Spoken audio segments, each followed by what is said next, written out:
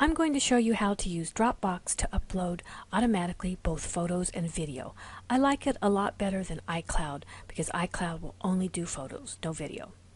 So first you're going to need to click on Camera Upload. Mine happens to be already on, but yours probably isn't. This is in Dropbox.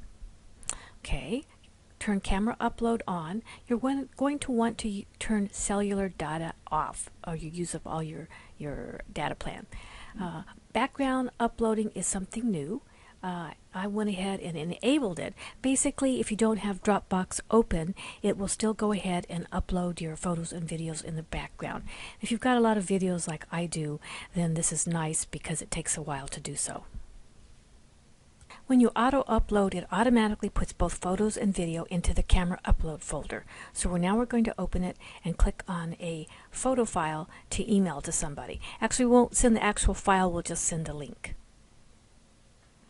You just click on it, go to the Share button, and put in an address, and that's it.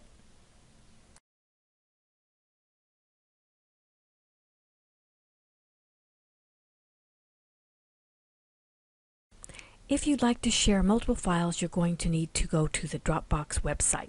You do have some other choices here. It shows you how much space you've used. I've used most of mine. Okay, but now I'm going to open the website.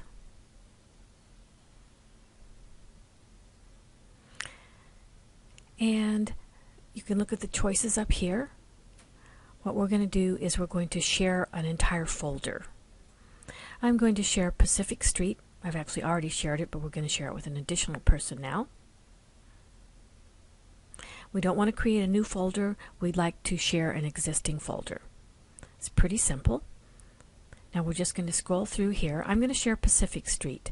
I am a real estate agent, so I take video and photo clips and share them with clients so they can see the property when they're out of town. So now you just need to add an email address here.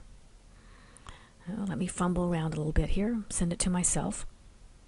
Share folder. And I'm not going to allow other members to invite others. That's a choice that you can make. Okay. Now, this is what we get in the mail. We get a little link that says View Folder. We click on it. And all you're going to see is the contents of Pacific Street. So whoever you sent it to could see any of the files in here. I'm going to click on a video file. Now MTS, that's a proprietary video file that my little camera takes. And you can stream it right from Dropbox. It's pretty convenient. Dropbox has become one of my favorite online sites. It's very convenient. If you turn on auto upload photos, they give you extra space, at least for now. And you can also manually upload. And there's a number of other things you can do. That will be a topic for another video. Thank you for watching.